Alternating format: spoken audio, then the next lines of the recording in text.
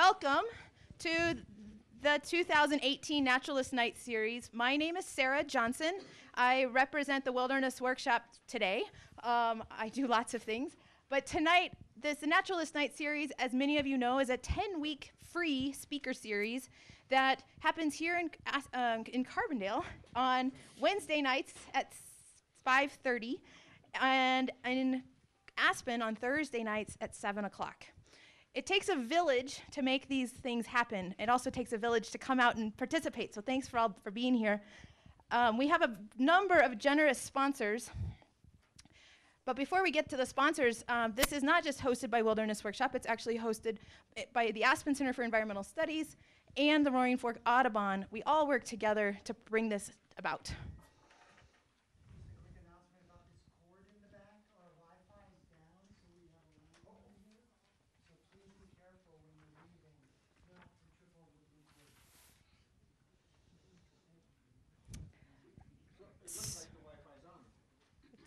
So we have a tremendous number of sponsors who help make this happen. And if you happen to be if you are an owner of one of these businesses, thank you very, very much. And if you know the owners or frequent any of these businesses, please tell them thank you, because this is free because of all of these great people. Tonight, one of our featured sponsor for tonight is the Connected Concierge, which we are very grateful for.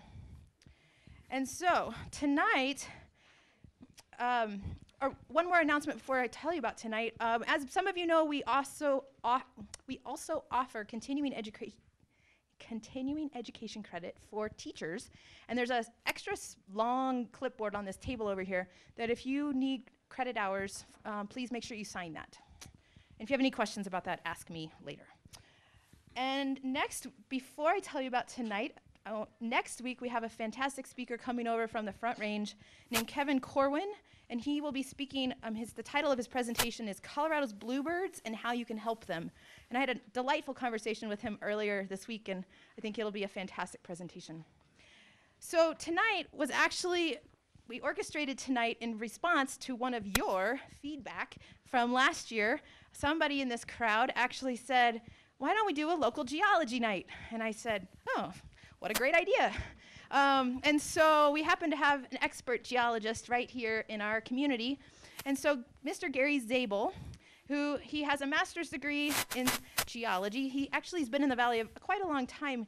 He started teaching at Colorado Mountain College in 1977 as a professor of geology and math. Soon after coming to the college, he began leading multi-day field trips throughout Colorado and Utah. And I'm just curious, how many people here have taken a class from Garry? How many of you have been on a multi-day field trip? Yeah. In 1996, he began teaching a 12-day field course through Earth's geologic history, visiting Capitol Reef, Bryce, and Zion National Parks, which culminated in a 5-day rim-to-rim backpack in the Grand Canyon National Park. Although he is now retired from full-time teaching, he retired in 2006. He continues to teach geology and conduct geology field trips as a professor emeritus, and some of you might even be signed up for his field trip this semester. So without further ado, we have Garry, we have whiteboards and slideshows, and it's just going to be a fun night. So thank you, Garry, for being here.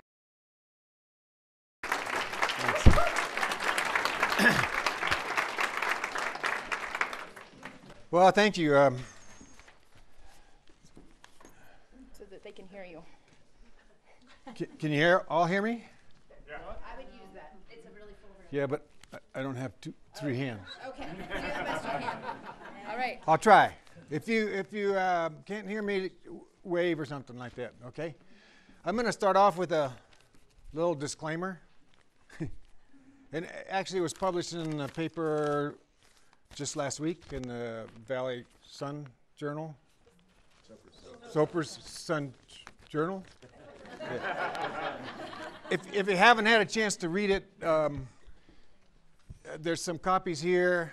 Will, who's the editor and manager and whatnot, writer, did an excellent job listening to me for a while, for about an hour and a half, and putting together something I don't know if I had a lot to do with it.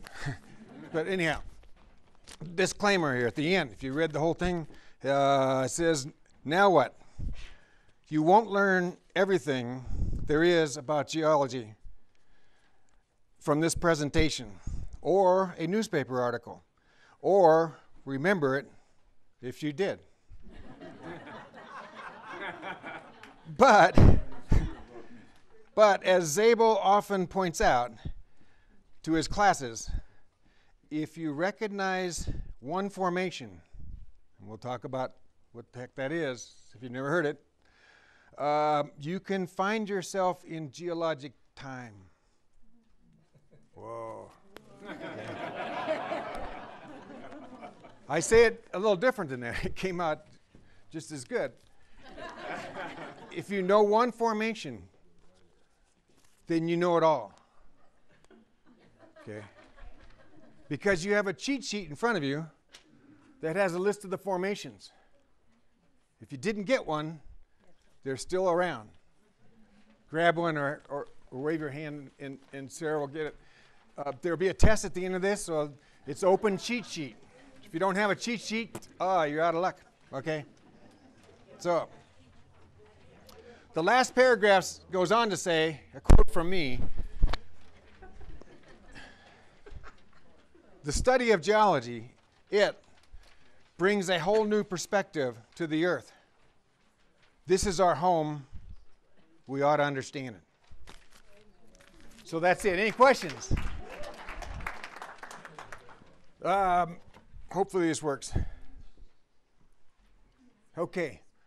I'm going to try to cover 1.7 billion years of time in the next, however I have, 45 minutes or so. Okay, so some of it's going to go fast, but we got to get through it, okay, somehow. So let's start off. Cover page, Geology of Glenwood Springs. We live in a fantastic place for various reasons. But when I was driving from Glenwood to Carbondale tonight, sometimes we forget to look around. And I was looking around, partial sunset and Mount Sopris, and I was thinking, yeah, this is a great place. And not only is it great because of what we can see, mountains and so forth, it's great because of the geology. I mean, we have a whole couple textbooks right here. To start off with, geologists like to map things, like others, and they produce some of the best natural art in the world. The Earth does. My sister is an art history professor, retired. She's taken me to some museums, and They can't all hear you. this is a great museum. You're going to have to talk into the mic. Because they Hi, can't. is that better? Yeah. It's all right. Okay. What do you see? Bunch of colors, right? What do you think those colors stand for? It could kind of indicate something about elevation, but geologic periods and ages of periods, formations. What? Stratification. What? Stratification. Yeah, there's some in there. Okay, good. Okay. And if you look at the Appalachian Mountains, everybody can see those, right? We know where they are, and then we can just look over there and say, whoa, that looks pretty complicated, and it is. It has also a lot of vegetation. It's tough to do geology out there because everything's covered up with vegetation and soil. So I go to the desert where everything's kind of laid out for us. But yeah, let's go across country and go way over to here. This is a zone that's kind of different from this midsection of the United States. These are the northern and southern Rocky Mountains. Whoop, I'm not used to this. Okay. One thing that I do want to bring out, we're not going to talk a lot about it, but see this oval shape or round expression within all the colors and the formations? That's pretty spectacular. We happen to be located right about in here, Carbondale. Glenwood. This green area, you can barely see. I'm going to blow this up in just a minute. Happens to be the Grand Hogback. We kind of know where that is, right? Good? Okay. To the west of the Hogback, into this bullseye, we're in the next geomorphic province. Geomorphic, geology, morph means shape sometimes. Okay. This is the, you've all been there, Moab, Needles, Colorado Plateau. Not much of it's in Colorado, but that's okay. The Colorado River goes through it, so that's even better. Okay? Now we're going to get there, but that's another topic to go to the Grand Canyon and all that. But we'll kind of do it as we go. Whoop, sorry. The next slide shows kind of a blow up of the Colorado Plateau. Now we're taking it out of a geologic map. This is a physiographic map, just showing the landforms. Oh my gosh. And we've been there. The geology there is just as outstanding, and it shows up better because this area was uplifted above the surface without tilting and folding and faulting it much. Not anywhere like the Rocky Mountains. Rocky Mountains were formed in a chaotic sense. I mean, folding, faulting, intrusive igneous intrusions, and it's a mess. We can't follow a unit, as I'll show you in a slide in a few minutes, from one area to the next very easily. For example, there's a Leadville limestone around here, maybe, you know. Leadville limestone is behind the Hotel Colorado. It was named for rocks over on Leadville, but you can't walk from Leadville to Glenwood all on the Leadville limestone because there's this mountain there. I was going to say stupid, but it's not stupid. I'm sorry. Okay? And you have to go over the mountains to get from one area of the Leadville limestone to the other. Okay? Because of the Rocky Mountains. I mean, it's a mess. Beautiful mess. But it's a mess. Okay? So, let's blow this map up that we saw earlier. This is obviously Colorado. The next one, I guess it's obvious, I'm sorry. Next one shows Colorado and the area that we're in, that we're going to talk most about, and that is in this square here. This green outcropping, map symbol there, corresponds to the hogback. It's all the same rock, it's all the same age. In fact, colors on here correspond to certain age groups. And we'll kind of talk about that later, maybe, if we have time. Okay? So Colorado Plateau, over here, Rocky Mountains, and then Front Range, right here. Okay, so you all, if you happen to be living in this area, are kind of on the edge geologically. If you're in Newcastle, you really have to be careful because you are right on the edge. You don't know where you are. Mountains, plateau. Whoa. If we blow it up a little bit more, this just goes from Glenwood Canyon way up there and all the way to Aspen. This is essentially our route that we're going to take starting about now. We're going to start in Glenwood Canyon because Glenwood Canyon represents the oldest rock units. And we're going to go up and go through a major geologic sequence of rocks exposed in Colorado. We're going to end up, however, in the same age rocks at the end, just to settle down again, something like that. Now, I don't want to hold this up here too long, but the geologic time scale is very important for geologists because we like to talk about rocks. And especially when we're driving around looking at stuff in the CMC van, Colorado Mountain College van, we need to know where we are. And one of the first things I require my students to do is to take a test, geologic timescale test. And if they don't pass it the first time, we go on, if we're going west, to Grand Junction. If you don't pass the geologic timescale by Grand Junction, you're out, okay? No, no questions asked. No, I've never kicked anybody out, so don't worry about that. But geologic time is probably one of the most difficult things to really get in your mind, really. I mean, we're talking about millions of years, which we can't relate to.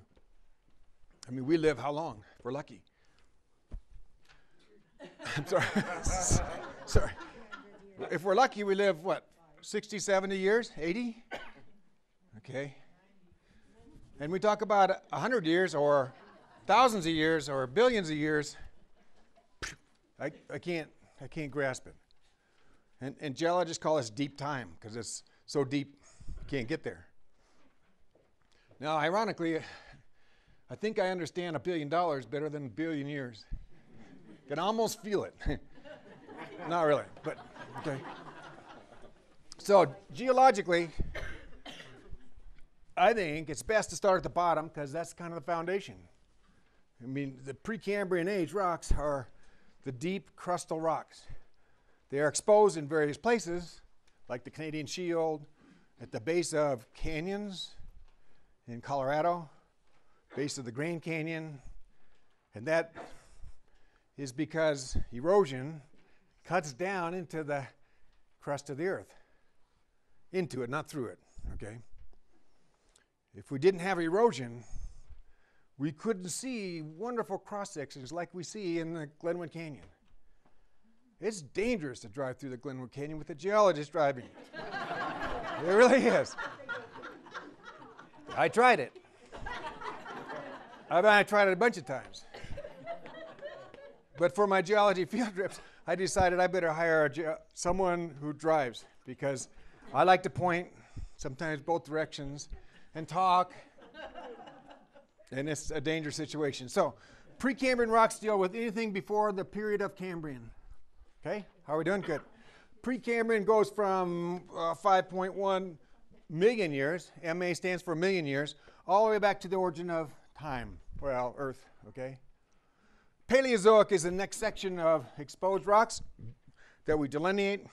Paleozoic deals with paleo, ancient. Zoic means life forms, time kind of representing that. And we got a bunch of breakdowns here of further categories called periods. Good? How are we doing? Then we go on to the next section is Mesozoic, middle age, middle time, middle forms of life, between 252 and 66. We got 3 periods there. You've probably heard of them. Jurassic, at least, right? Park. Yeah, that's good. 66 million years into the present is overall called Cenozoic. Now your handout is broken down this way also. It gets a little hairy though. And again, we have a limited time.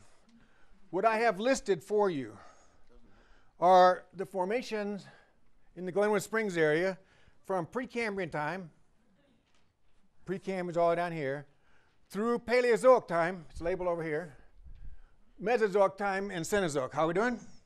Good. These formations are exposed. We can see them. We can talk about them. We can hit them with a hammer or whatever. Okay, over here to add to your handout information, because a lot of you, I assume, go to the desert sometimes. The geology is a little different, although very similar in ages, but there are some different formations because Utah's over there and we're over here, and things change. Okay? So you may have heard of things like the Green River Formation, maybe. What's not here? The Navajo Wingate, Kayenta. We don't have those here. In Junction, we have some Wingate. Going on because we got to go. There are 3 different types of rocks.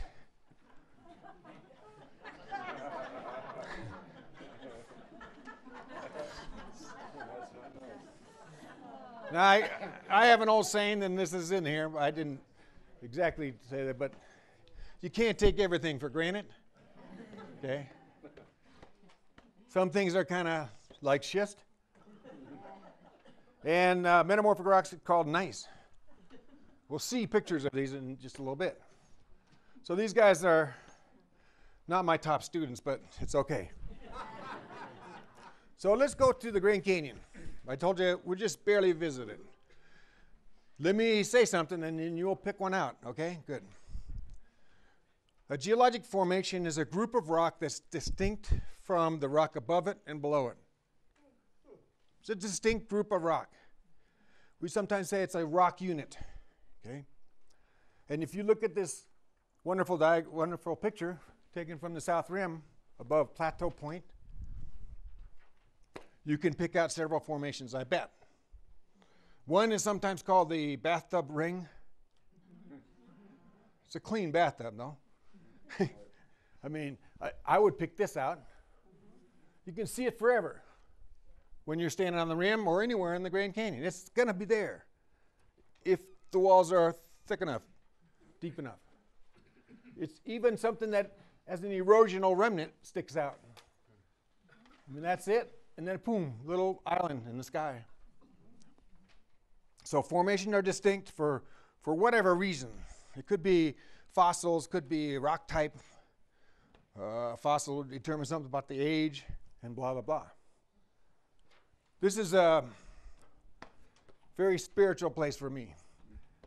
I made the mistake of going to the Grand Canyon, and I have to get a fix every year. And luckily, I take some students, and they pay my way. Another outstanding view of the Grand Canyon from South Rim to the North Rim. This is the Bright Angel Canyon Creek area. This is North Rim. The lodge is right about there. This is Phantom Ranch, just to give you an idea if you've been there or know something about it. Well, let's come back to Earth. Well, closer to us, I mean. This is the Glenwood Canyon. Whoa. Where did the horizontal nature go? I mean, you look at this, and you go, hey, this is cool. This is easy. Precambrian on the bottom, cliff.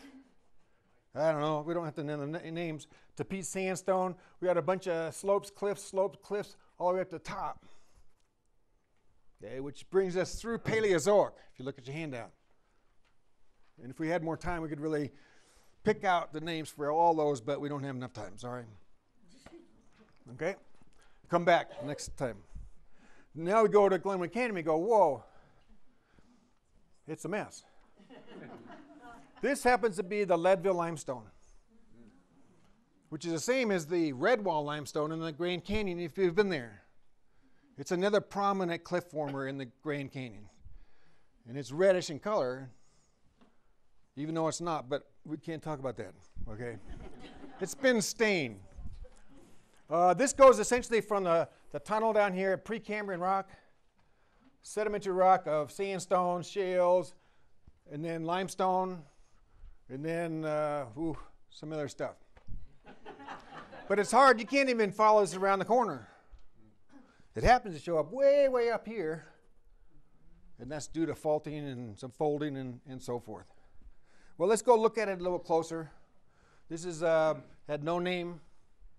Looking at the east end of the tunnel, and we're looking at Precambrian rock down here, and Cambrian, Saguache sandstone up there. Tilted, not like the Grand Canyon. It's been messed up, right? Okay. The rock at the bottom is Precambrian granite. This is some of the best looking granite that I've ever seen. It's really super, and if you've been around Horseshoe Bend, that's where this was taken. Look at the rocks. They're telling you something. They tell a story. Is that water level? I'm sorry? Is that the water level? It's below us, Below it. but pretty close. Yeah. Now here's the same kind of picture taken a little bit differently. Precambrian down here. Could you count distinct group of rocks up there? Mm-hmm. Yeah, you can kind of. And if you're good, you came up with something like that. Now there is a fault here. Boom. Because this stuff here, being Leadville, doesn't continue across the stream here. It's way up there. That's where the adventure park is. So something had to happen in here. over a long, long time, 1,500 feet of movement along that fault produced what we have today, along with a lot of erosion. Cool. Formations, they're kind of neat names. Let's go on, and I'm sorry we have to rush through this. Looking east of No Name, we can see into the canyon, and again, we can draw lines between the formations. These are contact lines. They're sloping, blah, blah, blah, faulting, kind of neat. Okay? These are the same formations, or at least rock types, that we see in the Grand Canyon. Different names, a lot of them, most of them, at this age anyhow, but similar. We have the Tapete Sandstone in the Grand Canyon. Here we have the Swatch Sandstone. No big deal. We just call them a different thing. And that's another class. If we go to Hanging Lake, beautiful cliffs. Can you draw your lines in? Well, we don't have time, so here. Precambrian is different than sedimentary rocks because it's all kind of broken up and looks really old. And it is old, and it is broken up. Even though old sedimentary rock is exposed here, we have some evidence of its origin. Layered rocks, 99.9% of the time, are sedimentary. There are some layers of basalt that you can get confused looking at a distance anyhow without looking at the rock. Okay, and they can be horizontal. Columbia River Gorge, really neat. Horizontal basalt flows, not sedimentary rocks. Normally sedimentary rocks form in horizontal layers. Boom, boom. This is all one formation. One that's the easiest to look at and know its name. Because a characteristic, and next time you drive through Glenwood Canyon with someone else driving, you look for the formation that has light and dark colored bands, right towards the top, especially some other places too. That's the top of the Swatch Sandstone. The bottom of the next formation happens to be Dotsero. How are we doing? Okay, we're still in the Glenwood Canyon. Okay. Looking at the north side of the Colorado River, we can do the same thing. Precambrian down here, it's always on the bottom if it's exposed. Then we got the Swatch Sandstone, fairly thick. Look at the kind of light lines at the top. It's not the best photograph, especially up close. And then on up. Leadville Limestone's way up the top. Are you doing okay? Whew. Okay.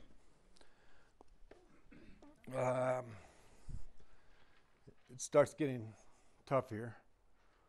Next slide.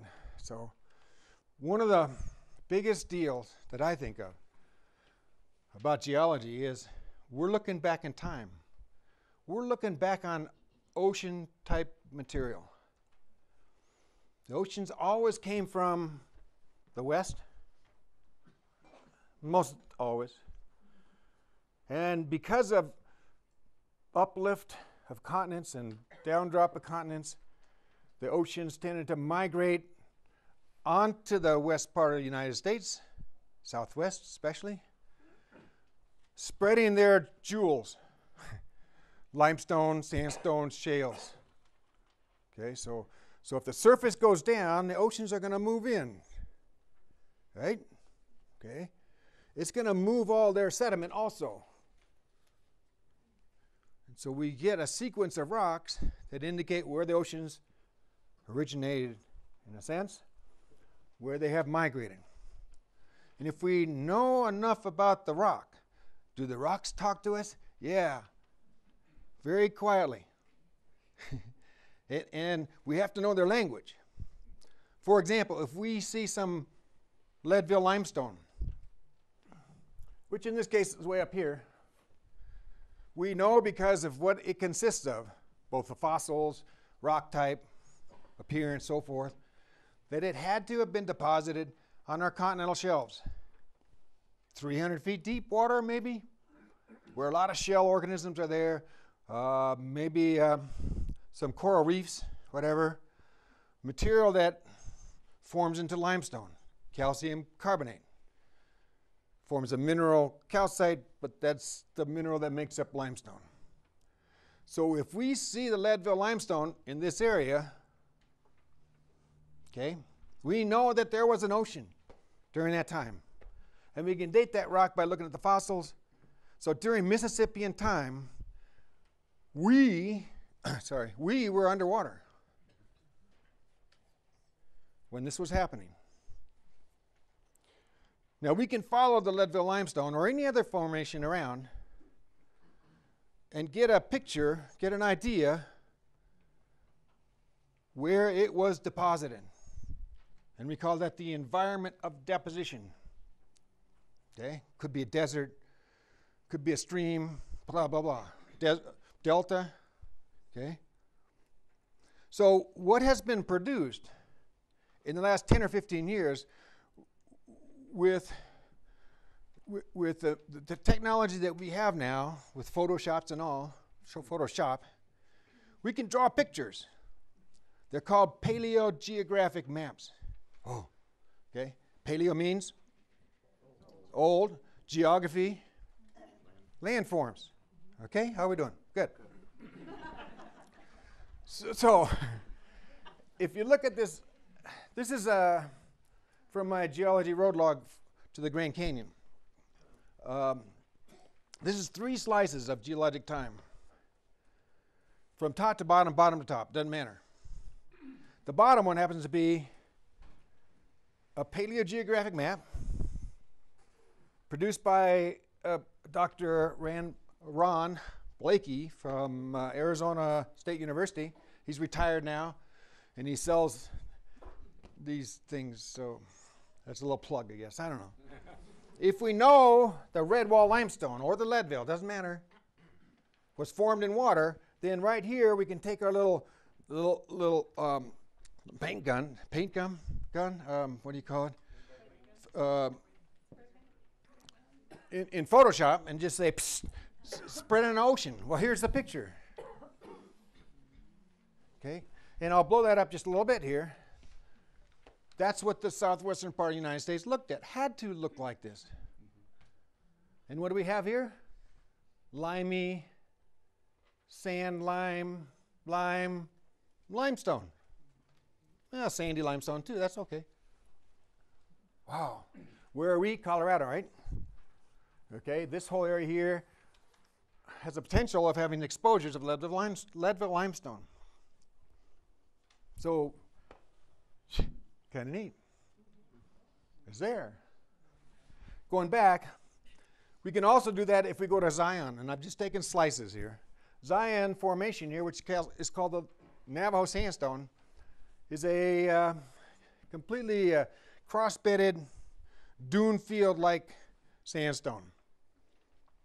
We can go study dunes, run over here and look at the rock and say, they have the same sedimentary structure. Therefore, they must have been deposited at the same time, even though no one was around 150 million years ago. Okay? And so we take the same map here and we spray in some sand. And that's kind of neat. So Utah was like the Sierra Desert. If we come up in time, if we go to Bryce Canyon, the Clarion Formation, more recent, 60 to 40 million years old, has been determined to be a lake. So we take the same area and we go put in a lake. Isn't that wonderful? Geology is very very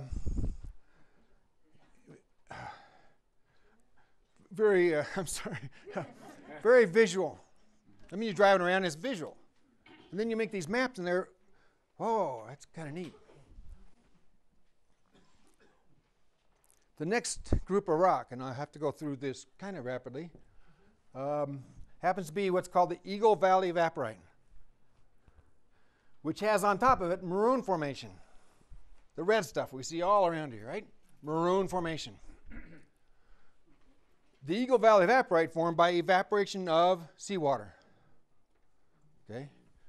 Some trapped portion of the ocean, was able to evaporate very slowly, and over millions of years it deposited gypsum, which is not exactly like salt, but it's a very soft mineral.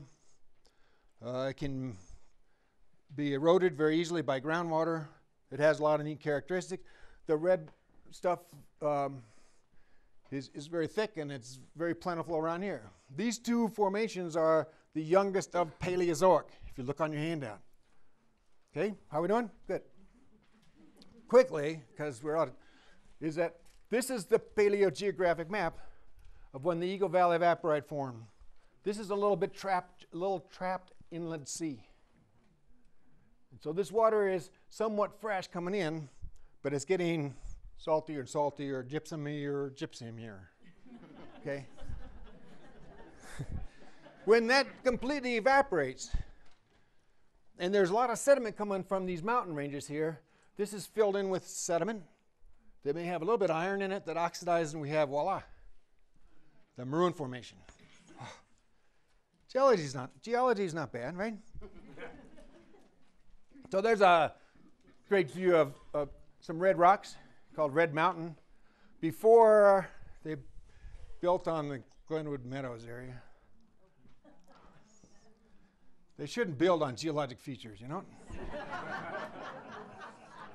Here we have some interesting things I'll just throw in. This is a slump feature. All this stuff came from there. That's kind of neat. Next time you go past South Glenwood, look off to the west, boom. You'll look over there every day from now on, because it's just there. Mount Sopris. Whoa. What's Mount Sopris? Anybody want to guess? What? Well, kind of, yeah. Some of you are thinking volcano, but no. Doesn't matter what some people say. Okay. The rocks tell us what it is. It's a grain size that is granite-like. It's got to be intrusive, meaning that we have a bunch of sedimentary rocks at one time that have formed lithology, anyhow. Then we have a magmatic intrusion. Whoa. Okay. It domes up the sedimentary rock layers through 34 million years of erosion. This is 34 million. Now this is present. We have now this wonderful two-peaked mountain. Wow, that's neat. Most likely, as best we can tell, this never really had any material that volcanically got to the surface. The problem is if it did, it's eroded. The key thing to remember, though, is the stuff we see, the mountains we see, the rocks that we see there, were not extruded. It's a wrong type of texture. Crystalline size is not there. And so we can draw these wonderful lines here and say, whoa, 10,000 feet of sediment was on top of here, sedimentary rock. It's gone now. That's good. On top, if you fly over this, or if you've ever been up to the top of Mount Sopris, you look down, especially in the summertime, but even in the wintertime you could do this, I guess. This whole area looks like a glacier, acts like a glacier, is not what we typically think of a glacier. It's not ice, it's rock. Oh, there's ice in it, okay. But this is a rock glacier, studied by University of Colorado and other places. This isn't the only one, but it's really a well-formed one. I mean, these look like regular crevasses, whatever. And it does move. I've been told, but I never heard this, that if you camp down here and near Thompson Lake, you can hear rock falling off that. And luckily I haven't done that because I don't like falling rocks. Okay, how are we doing? Whew. You might have heard of the fact that Carbondale is located within a collapsed center. It's called the Carbondale Collapse Center, after Carbondale. And one indication that this is a feature that collapsed is the fact that we have all these red dots on it. And each one of those red dots correspond to some kind of sinkhole, some kind of depression on the surface. which could open to a bigger one below. Okay, and especially if you live in this area here, take this home with you. There are more sinkholes per square foot, meter or whatever, in this region between Mid-Valley Mart and south of Carbondale than anywhere else in Colorado. That could be a problem. Okay. Hire a good engineer. There's another one up here. Now, just because we don't have I keep on saying it a lot of time, let me go through it really fast, and that is, we have some cores here that haven't changed. So if something has collapsed, we should see some evidence. Okay? We have this wonderful Mount Sopers, which is down here. That's not going anywhere. Okay? We also have, right about in here, Basalt Mountain. That's kind of steady. But in between, we've got Eagle Valley Evaporite. It dissolves out very easily. Okay? Oh. So we have some great examples of Eagle Valley Evaporite doing its thing. This is just down south north of here. This is Eagle Valley Evaporite. Maroon Formation is right here, and it's hard to get a good picture. There are all kinds of twisty folds in here. The next time you go in the daytime, look at it. That indicates that this had the properties of being somewhat like a liquid. Very slow moving.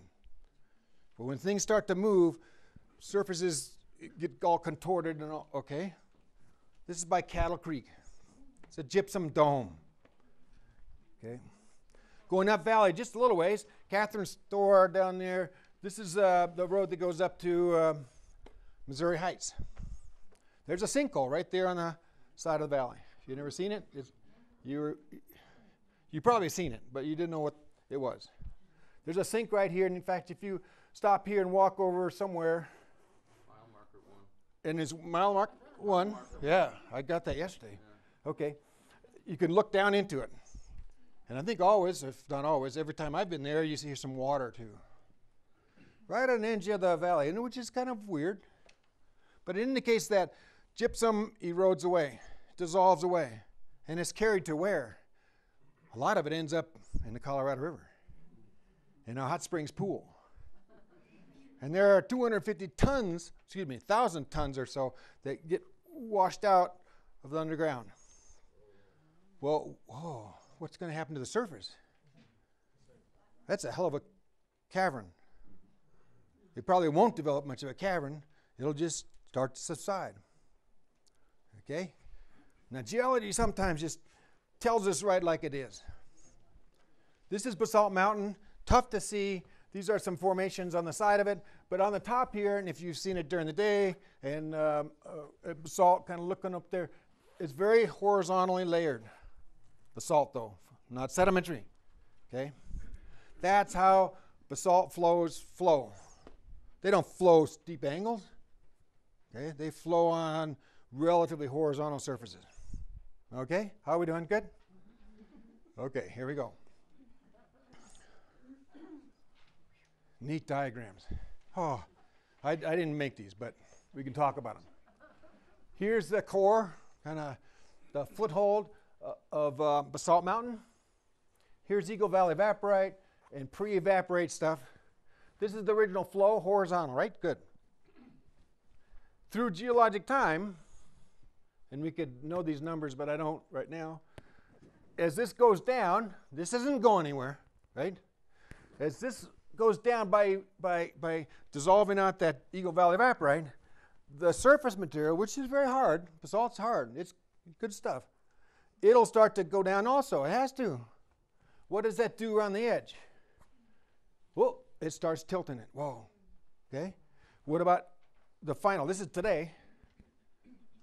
Well, yesterday I put it together. So these were horizontal. They're supposed to be. They were, but they're not anymore.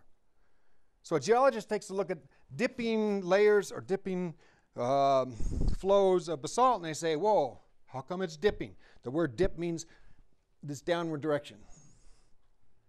Well, if you drive up Catherine's Store a little bit past that other slide that I showed you showing the sinkhole on the side of the valley, you go around a corner and you go, boom. This is Eagle Valley Evaporite. This is basalt, showing some columnar joining, which is kind of neat. Is this horizontal? No. Should it be? It should be if the solution didn't happen, if the valley hadn't collapsed. And this is on the margin of the valley, and that's way out there. But it fits the pieces into a puzzle. Along with the hot springs. Oh, it's really neat.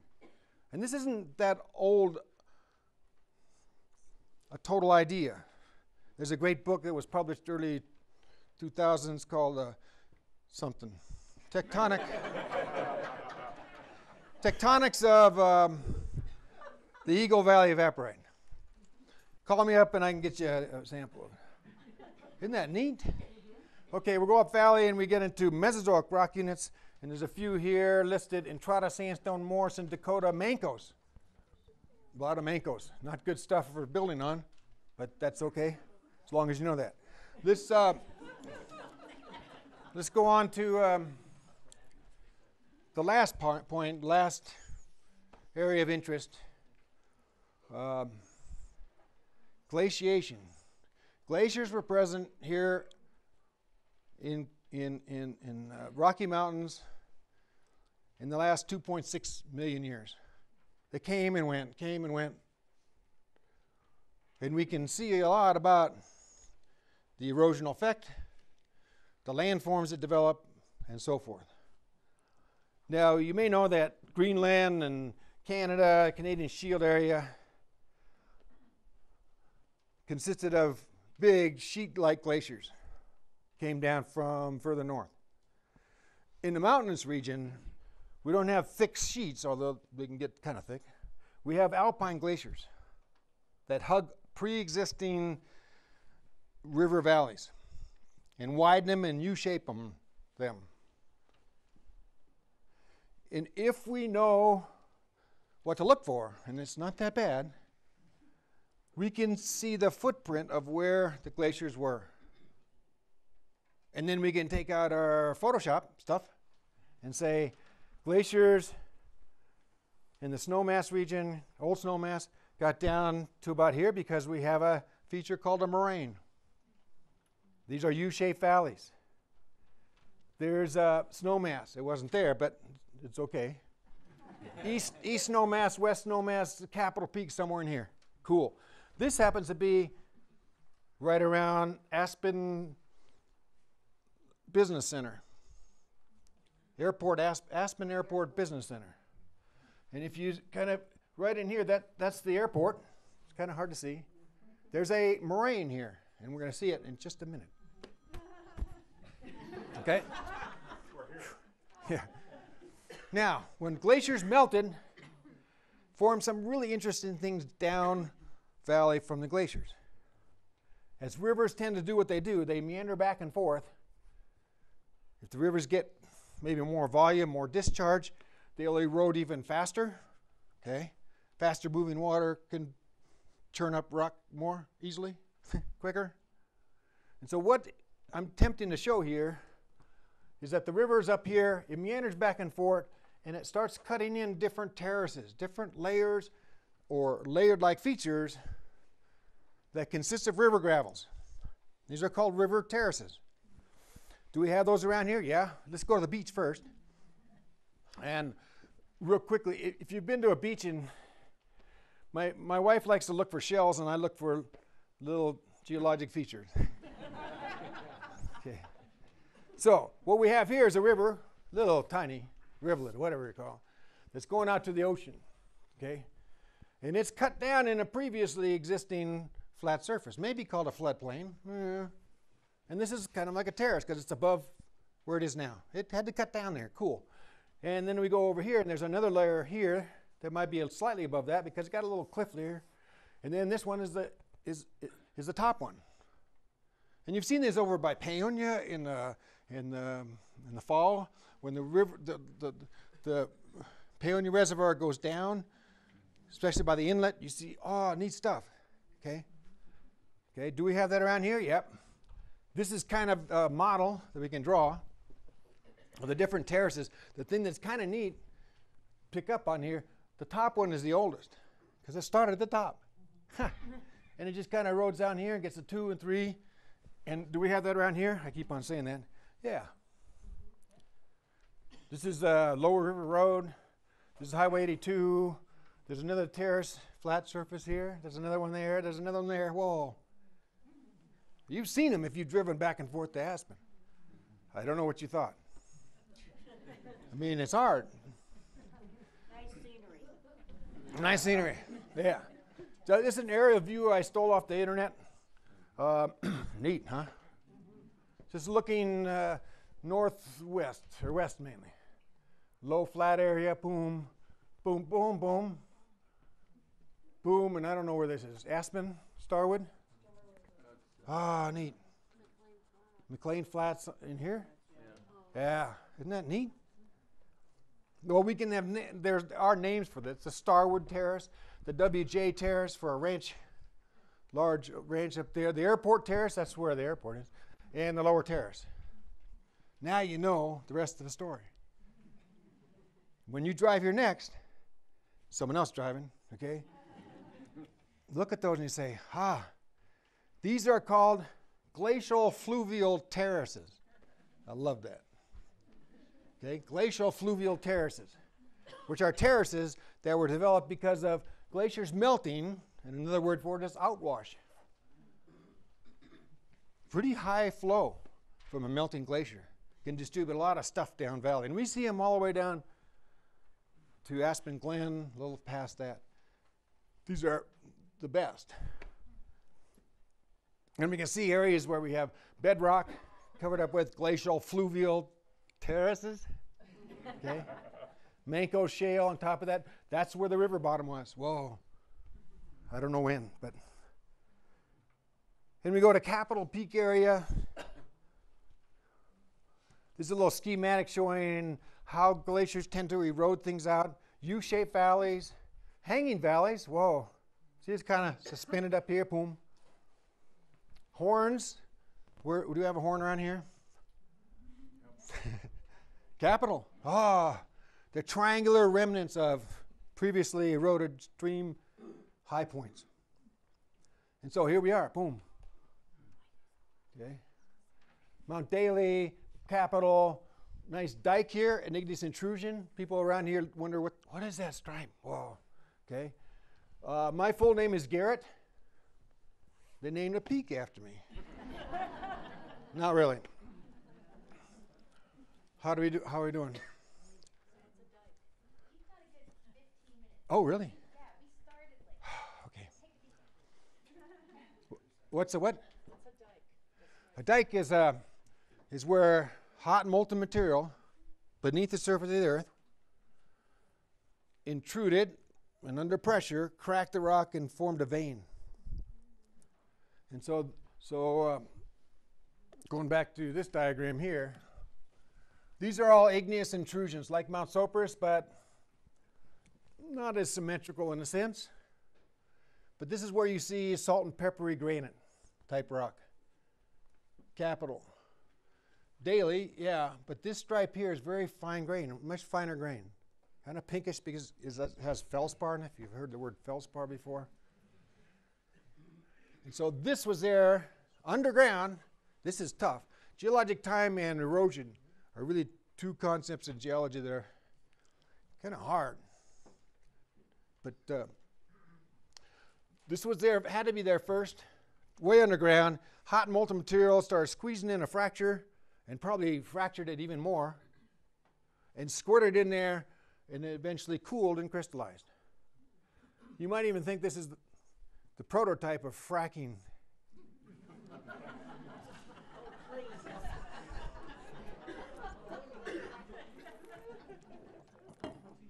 I like this kind of fracking. Okay. This is overlooking the Aspen Business Center, looking towards Buttermilk and what do you call it? Highlands. Airport's over here. And I don't know if you've paid much attention to this as you're driving up and down 82, but just to the east of the Aspen Business Center, there's this hump in the middle of, more or less, in the middle of the valley. And you go around the thing and you can see other places that shows the sediment size. And then if you really look around, you can see kind of a hump over here. Not the best photograph, but there's actually a hump here, kind of goes up and it becomes horizontal where the road is, and then there's another little hump here. And it's all made of coarse grained sediment that's somewhat angular.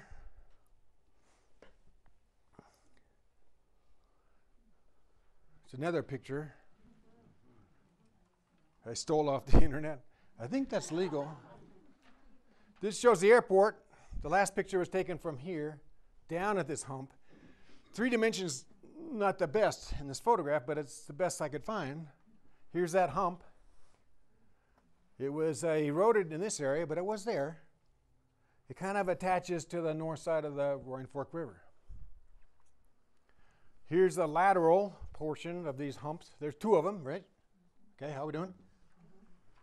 Okay. Deer Hill, terminal marine? Is what? Terminal marine? Yeah, there's features called moraines that are composed of till. Till is sediment that's very poorly sorted. Means it has coarse stuff and fine stuff. Till is angular. Means it didn't roll down a river, but it could be trapped in ice and scrape down the valley. Where the glacier ends, and in this case it happens to be coming this way, it'll push up like a bulldozer a bunch of sediment. Okay? Anything in the front will be here, and we could call that an end moraine first. Anything that, because glaciers got even further down, was pushed to the side. There's one, there's an older one. They're called lateral moraines. Lateral and end. Okay? Sorry, I didn't mean to. This happens to be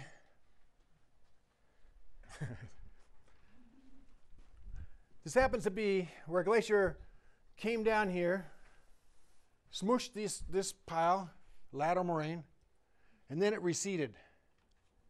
And it receded, I don't know how far, but at least above this feature here, and then it came down again, and it formed an end moraine, which we call a recessional moraine.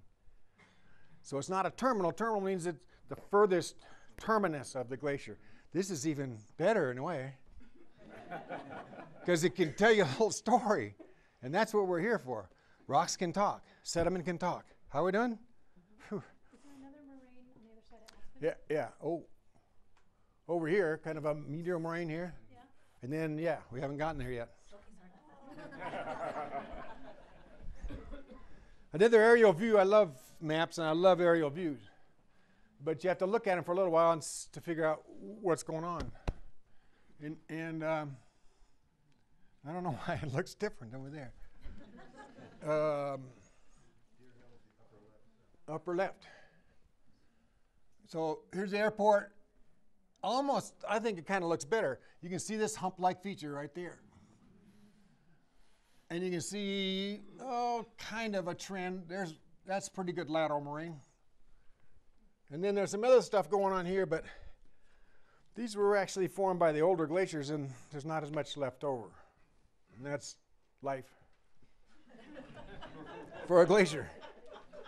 Now, if we look into the terminal moraine, or lateral moraine, or recessional moraine, we see this hodgepodge of sizes. We see somewhat rounded but mainly angular fragments, and that means it had to have been transported and deposited by ice, glaciers. I don't know why I threw that on there again. Oh, yeah. This is a main glacial valley. we could say it's synonymous, more or less, in my discussion here, to what's coming down from Independence Pass. That's the biggest valley, biggest U-shaped valley, because that was the main trunk. But Hunter Creek came in, and other creeks you could see up towards Independence Pass or further up. These tributaries are smaller than the main mass here, and therefore they cut a smaller U-shaped valley. And ice doesn't care about a bottom, like water, going over, okay? So what's happens is we end up with these suspended valleys, which we call hanging valleys. And we got a real nice one there in Aspen, Hunter Creek. I mean, this looks like a normal river, U-shaped, kinda. And the water that's coming down Hunter Creek, in Hunter Creek, kind of forms rapids here. But this used to be the bottom of the glacial valley that came down Hunter Creek. And it's probably my favorite. It's easiest to see, and you can see it right in Aspen. Hunter Creek Hanging Valley. Tell that to somebody in a bar, and you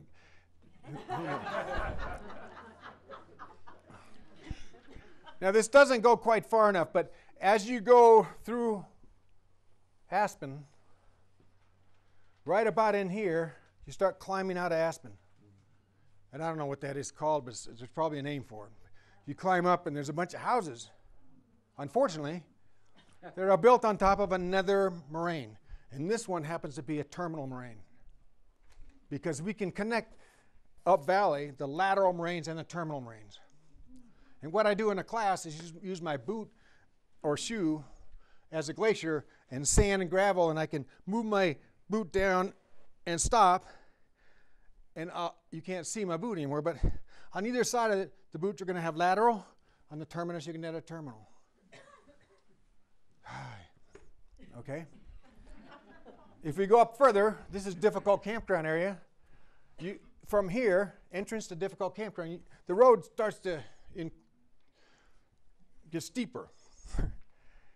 and you have to climb up so that you can go over the next moraine, a terminal moraine, with lateral moraines going up. This is the youngest one close to Aspen. There's one more up by Independence, in the city, the town, the ghost town, whatever. We're not going that far. We go to the grottos on this virtual field trip. If you park at the grottos and walk towards the restrooms and past the restrooms, you enter this area that has been sculpted by glaciers. How do we know? Even though this has been exposed for 10,000 years, 12, maybe more, we can still see some indications of the smooth surface by glacier and the rock that's carried with a glacier. These are oftentimes called whalebacks, all right? Kind of looks like a whale. Barnacles on them. So go down there, past the bathrooms, you're headed towards Aspen. And this gives you a real pictorial, geologic feel for the direction of movement. It went this way. There's a little place, and there's another whale. But not only that, when we look around more, we see rock types changing.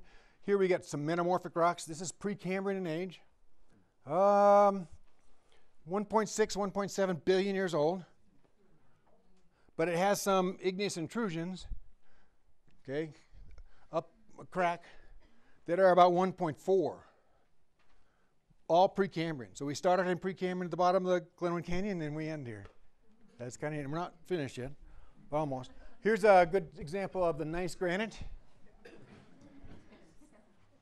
There's a rock called gneiss. It's not spelled that way, but gneiss granite. Sorry. Okay.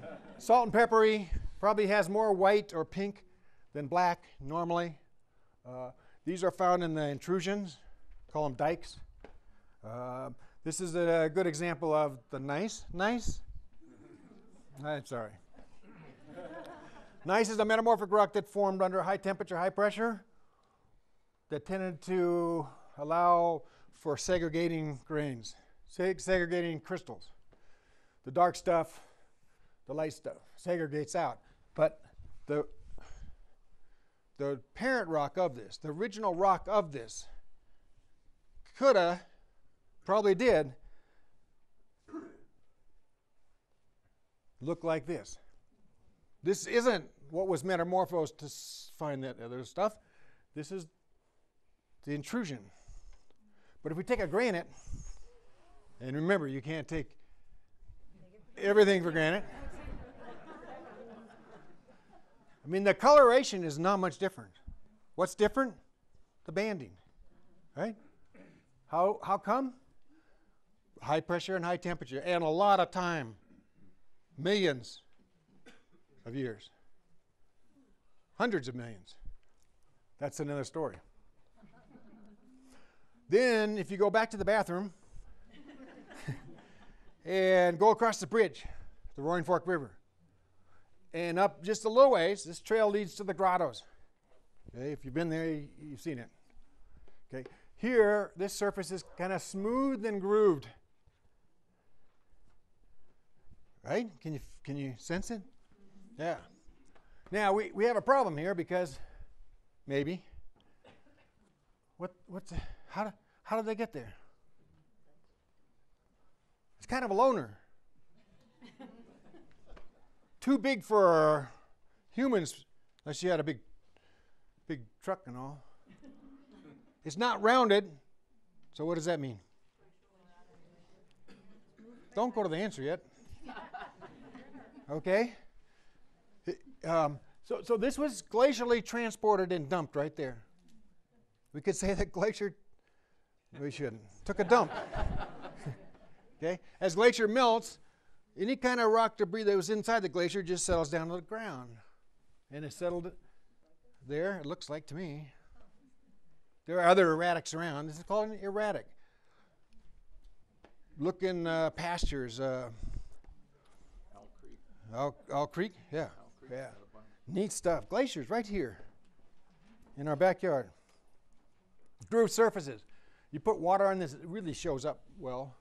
Put your hand on there and you're touching a surface that formed, about 10, 12, 14,000 years ago. So we can listen to rocks.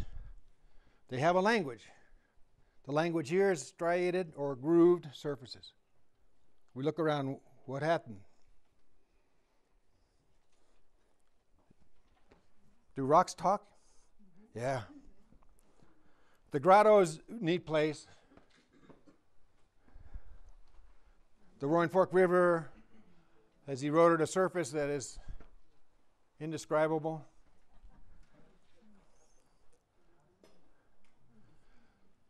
So, we're going to return to where we started, in a way, to the Grand Canyon.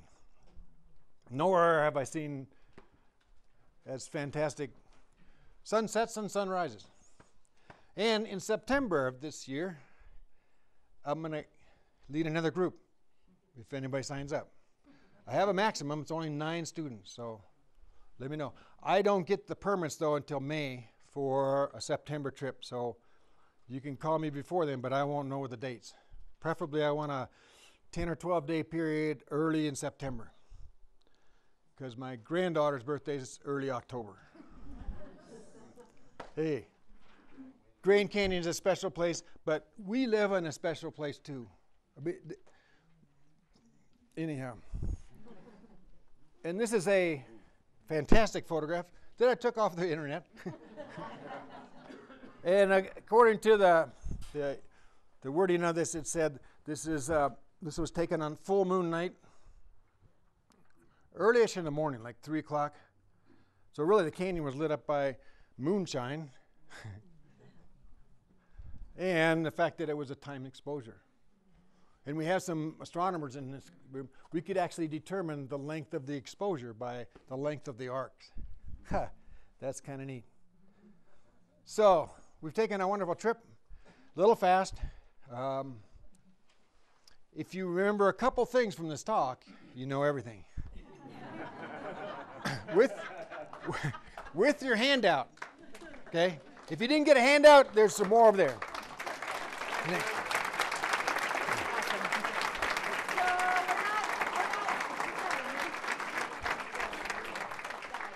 So we're not done. Oh, I'm breaking things. We Break do it have up. time for a couple questions. The microphone just fell apart. So is that better? Okay. So we do have time for a couple questions. If those of you can, like maybe 2 questions, and if somebody could push the top of the light switches over there, we would have lights. But I have to say, Garry, that's awesome. You know, the Earth is 4.6 billion years old, and you just started from the beginning to the end, and we're in an hour. So. Well done. So let's go with, I'm going to have you ask the question. I'll repeat the question for the grassroots, and then we'll have Garry answer it. So, Michael. So is it correct that Basalt Mountain, though made of volcanic rock, is not a volcano? So the question is, if Basalt Mountain is not, say that again. I got distracted, I'm sorry. The top of it is volcanic rock, but I understand that it's not a volcano per se. Basalt is not a volcano, but the top is volcanic. Describe more. Well, really what we see is all part of the volcanic eruptions that they spread over thousands of years. The mountain itself is not a volcano, you're just seeing flow on it. Well, yeah, that's a toughie, because we think of, in our mind, of a volcano, they're all cone-shaped of some sort. But Hawaii's not, really. Shield, and this is a shield also, but that's usually restricted to ocean stuff, but not necessarily. So there are many, many episodes of flows that, in this area, was pretty horizontal to begin with, and so we have horizontal layers. So when you're standing in basalt and looking at the cliffs towards, you can see the layers, and each one of them corresponds to a flow. Got it. Just like in the Columbia River Plateau Canyon. Yeah. Intrusions then, in these horizontal flows, does that mean intruted? You know what I mean? Does that work? Each flow would have a conduit for magma, hot molten rock beneath the surface, to come up through the earlier flows and spread out horizontally. You don't see any particular volcanoes around this area? Well, Dotsero? kind of. Dotsero. Yeah. Dotsero. Dotsero. Triangle Peak up here is one. Okay. It's entering kind of old snowmass area. Yeah, it's a young one, 1.4 million years old. Lady over here has Yeah. a question she's going to ask. Go for it in the purple. Can you talk about the Iron Bridge, all the soil subsidence Yeah. and the water issues, sinkholes, Yeah. foundations? Yeah, bad. Between down Valley Mart, okay, and a little bit south of us, we have the highest number of sinkholes in the state of Colorado. And that sinkholes in the state of Colorado. Sinkholes. Yeah, sinkholes where collapsing occurred due to evaporate being, yeah. All right. So there was a picture earlier that showed all those red dots. Yeah. Each one of those corresponds to a sinkhole. And that's what leads to the soil subsiding and then Yeah. foundations cracking. And that's much bigger, but yeah. But that's an indication that stuff's going on below it too. So Garry's going to stick around and answer more questions. It's already almost 7 o'clock, so I'm going to say thank you so much for coming. Before you move, there are a pile of Sopris Sun newspapers over here, and grab them until they're gone, and it has the great summary of history in one page of the Roaring Fork Valley. And just again, thank you to Garry, and thank you to all of you for coming.